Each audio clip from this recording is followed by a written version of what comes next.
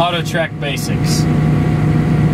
In this demonstration, on my home page, you'll see I have straight track selected and a set track 0 button, but my steering on-off button is indicated by a book and a wrench, so I have a problem. Let's investigate. By touching the set track 0 button, you can see I currently don't have a track name.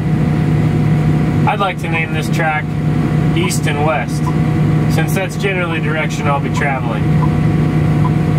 After I've named that track, I'm going to choose my method. To do a stationary A-B line without moving the tractor implement, I'll choose A plus heading. To go east and west, I'll enter a desired heading of 90 degrees. 270 would be another option, the same result. Next, hit Set A, followed by the Accept button. Now, I see my line indicated on the display.